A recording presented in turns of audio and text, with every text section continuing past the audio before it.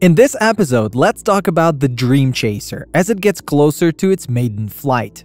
Just recently, the company revealed the astronaut training and preparations for the first launch have commenced. Furthermore, significant progress has been made on the Tenacity test vehicle, reaching important milestone. This achievement holds immense significance considering the years of construction and dedication invested in the development of Tenacity Dream Chaser. This spaceplane design is breaking all the records by how lengthy it really is, since it was first introduced in 2004, and the fact that Sierra Space have successfully powered it on, signaling a new chapter in the history of human spaceflight. By its complexity, it will not give in to the Orion spacecraft, Dragon, or even Starship. But the ease in reusability will most likely put pressure onto commercially used space vehicles and the industry as a whole. But the question still remains unanswered. Will it fly and when? So, subscribe to the channel and let us delve into the details, discuss the remaining tasks that need to be completed, provide insights into what to expect in the upcoming weeks, and more. This is Adventures in Space. On May 31st, Sierra Space, the aeronautics company responsible for the Dream Chaser shuttle project, announced the successful activation of their vehicle for the first time.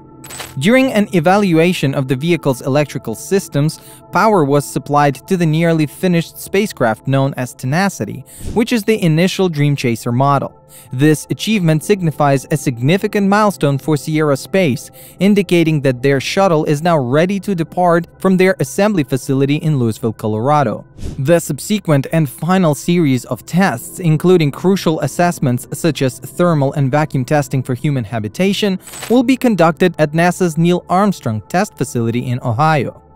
These evaluations are crucial before the Dream Chaser can be transported to Cape Canaveral for the necessary launch preparations. The initial flight of the Dream Chaser will feature the DC-100 cargo variant, chosen for its ease of construction and suitability for test flights without crew.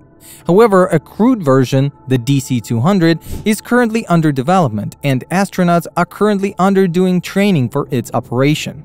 Despite progress being made, the specific date for the first launch has not been announced.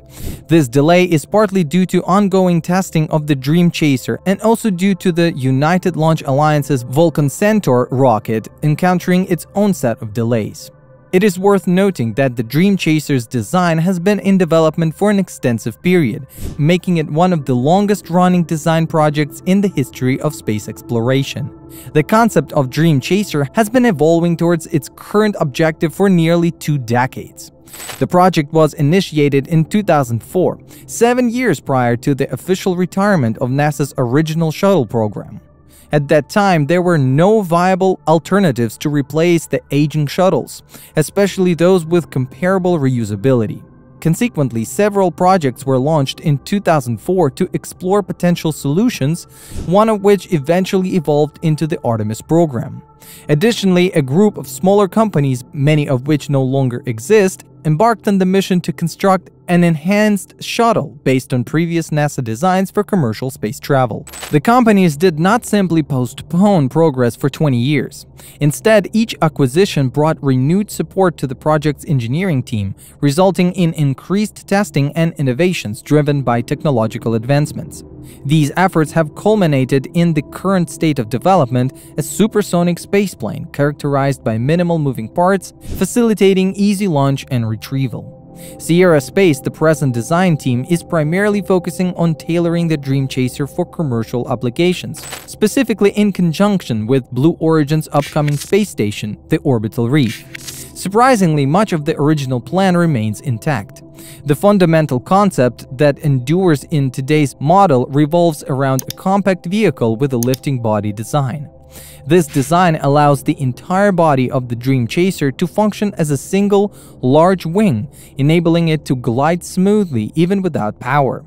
The NASA shuttles shared a similar design, albeit on a larger scale, which facilitated their guided descent onto runways through onboard computer systems or skilled pilots in emergency situations. Dream Chaser embraces the core concept by utilizing a thermal protection system reminiscent of NASA shuttles, albeit with modern enhancements. The heat shield on its underside consists of silica-based black tiles, while the nose and leading edges of the wings are covered by a new composite material called toughened unipiece fibrous reusable oxidation-resistant ceramic. This composite, known as tough rock, is a remarkable heat-resistant material capable of withstanding temperatures of up to 3,600 degrees Fahrenheit. The most significant innovation, however, lies in the inclusion of the large integrated flexible environment module. This inflatable habitat resembles the Bigelow inflatable modules that were successfully tested on the International Space Station in 2022. In the crewed versions of the Dream Chaser, this module will transform the shuttle from being approximately 4 times shorter than the previous NASA shuttles to expanding into a habitation module with a diameter of about 27 feet, equivalent to a 3-story building. One crucial advancement over the older shuttles is its ease of launch. Dream Chaser is designed to be launched atop the ULA'S VULCAN rocket, accompanied by its sizable shooting star cargo module. This module, which attaches to the rear of the Dream Chaser, has a substantial capacity, capable of accommodating up to 9,900 pounds of both pressurized and unpressurized cargo. The shooting star module exemplifies Dream Chaser's versatility by enabling the transportation of modules and scientific equipment developed by other organizations. While Dream Chaser is a distinctive project, its development shares similarities with NASA's Space Launch System, both of which underwent evolution under different project names, involving teams of engineers from various companies, universities, and international partners. It is remarkable to consider that Dream Chaser has persevered over the years. Reflecting on its development history, one can observe a dedicated group of engineers who took their time to adapt NASA's shuttle design into something more feasible and manageable. The endurance of Dream Chaser for 2 decades of testing, encompassing numerous programs and teams, can be attributed to the fact that the technology and the necessity for a solution like the current Dream Chaser did not exist back in 2004, but are prevalent now. Additionally, with the downfall and dismantling of Virgin Galactic, Sierra Space faces minimal competition in the commercial spaceplane sector.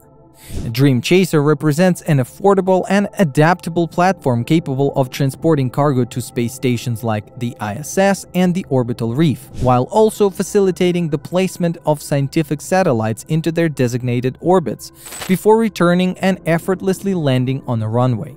Such versatility is unattainable with a traditional capsule design.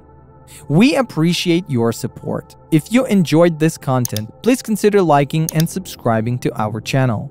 We have new updates for you with everything space industry related every week and much more.